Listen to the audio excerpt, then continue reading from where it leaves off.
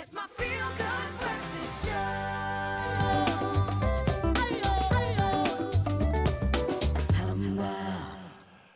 Good morning and welcome to your Feel Good Breakfast Show. It is an important day in South Africa. It is Freedom Day and we're celebrating all kinds of freedom this morning on your Feel Good Breakfast Show. Now, in 1994, South Africa became a free and democratic country enshrining the values of human dignity, equality and freedom for all in the Constitution. But what does freedom mean in practice, especially when it comes to the freedom of love? Now, as we celebrate the progress we've made in South Africa, we also need to acknowledge that the fight for freedom and equality is far from over. In many African countries, people of the LGBTQ+ community are still facing discrimination and persecution, with recent events in Uganda and Kenya as well sparking outrage and concern across the world. And on the couch this morning, we are joined by Kanisile Phillips, education advocacy, and Gleo Boyson, a transgender woman and also passionate activist for transgender persons, and activist Sivan Lewane to discuss the importance of the LGBTQI+ advocacy and representation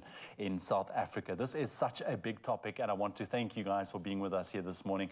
How are we feeling on this day, celebrating Freedom Day in South Africa?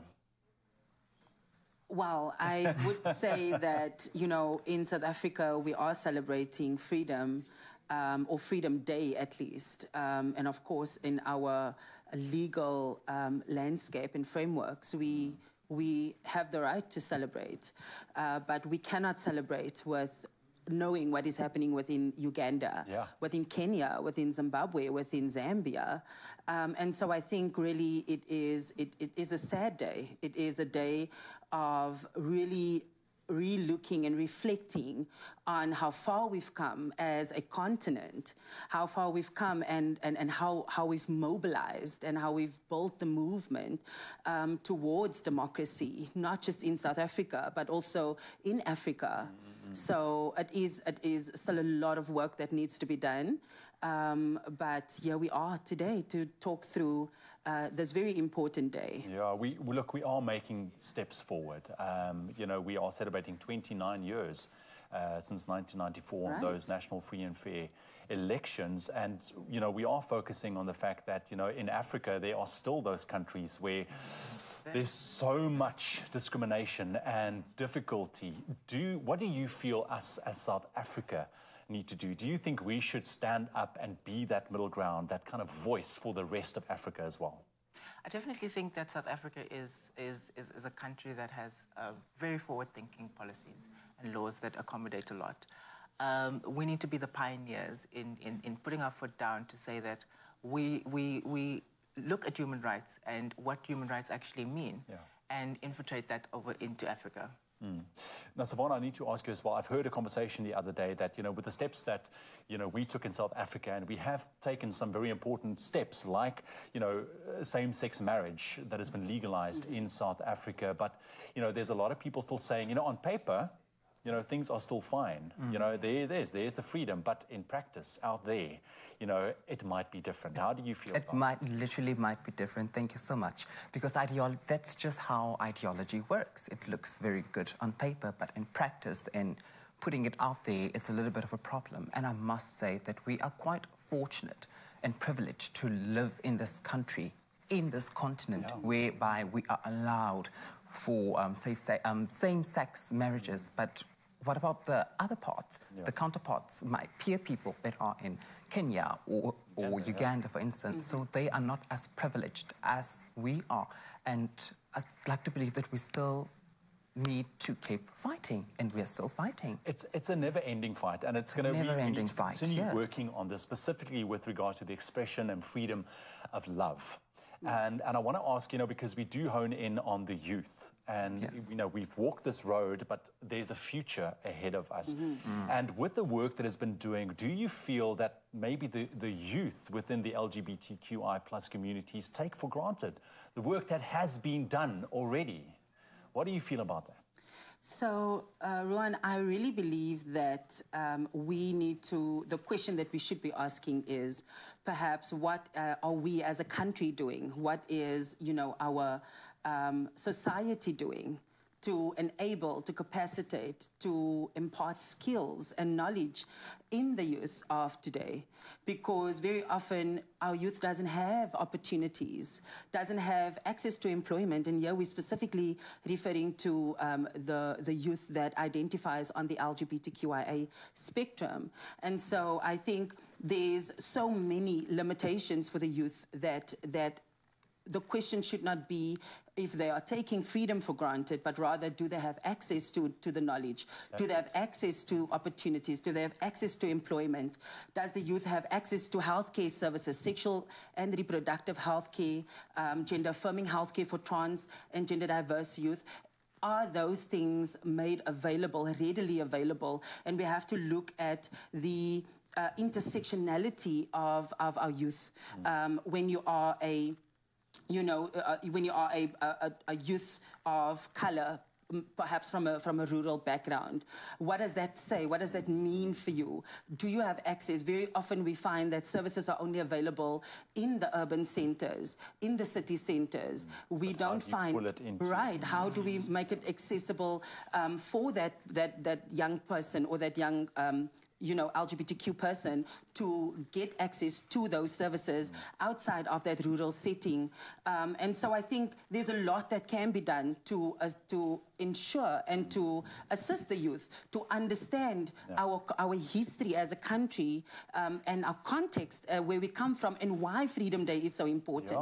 So that is really not the question. I would not want to answer the question around if we think that the youth is taking Freedom Day for granted. Absolutely. Look, this is a big topic, and we need much more than just a couple of minutes to talk about this. But I just quickly want to ask Glio, Savannah, you guys, freedom of love. What does it mean for you guys, and what do you feel needs to still be done with regards to policy changes when you take a look at your traditional gender roles out there in terms of acceptance of who we are as people? I generally think just starting with a blanket marriage act to start off there. There's already a segregation, and it already says that we're not free to love whoever we want to love under the Civil Act and also the Marriage Act. It clearly states that these are two different, so it already makes it a different state. Freedom to love means walking in the mall and just holding hands and nobody looks at you. Freedom to love means being yourself around the person, and then you don't bring the baggage that society brings to you. You bring that back home and into your relationship.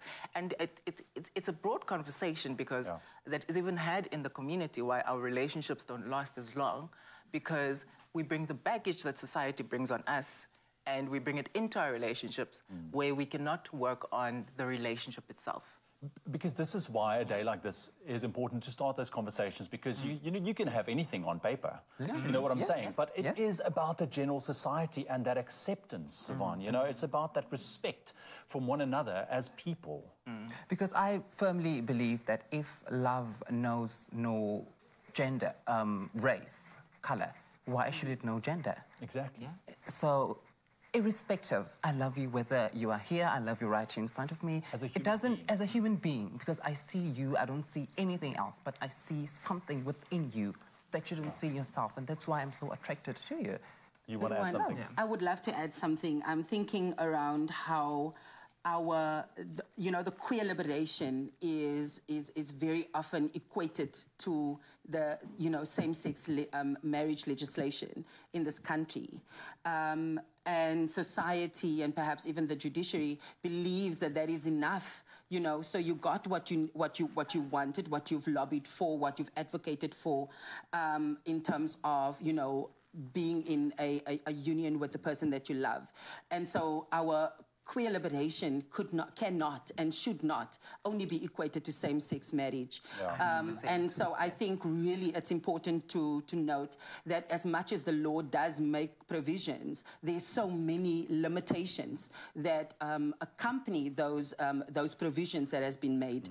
I can only think around Act 49, which of 2003, which is the Alteration of Sex Description and Sex Status Act, where we have so many, it does provide transgender diverse persons, you know, the opportunity to amend the gender markers with the Department of Home Affairs, but we still need to produce 3 letters from, you know, from medical practitioners to state that this person is who they say they are. And so I think really if we look at that, we look at another case in terms of KOS versus the Minister of Home Affairs, where 3 couples took the Department of Home Affairs to court for not allowing them to transition or to affirm their gender as trans in a marriage, in a same-sex marriage. So they were forced to get divorced. And so there are so many limitations if we think about that. Absolutely. And like I said, I would love to continue and, you know, because this is a very broad subject, but I want to thank you all for coming through and just living your best lives and going out there. You know, we are all looking for just our little space of peace in our own circles. But, you know, as much as, you know, the Constitution is involved and policies and all that, you know, I think it really comes down to just respect each other as human beings. Right. You know, just share the love. That's what it's all about. Thank you very much for being with us on Freedom Day. And as we wrap up the segment on the freedom to love, we do hope that it has sparked important conversations and reflections on how we can all work towards a more inclusive and equal society. And remember, freedom is not just a right. It is a responsibility to stand up for the rights of others. And remember, please join us again as we continue tomorrow to explore the many facets of freedom right here on Expresso.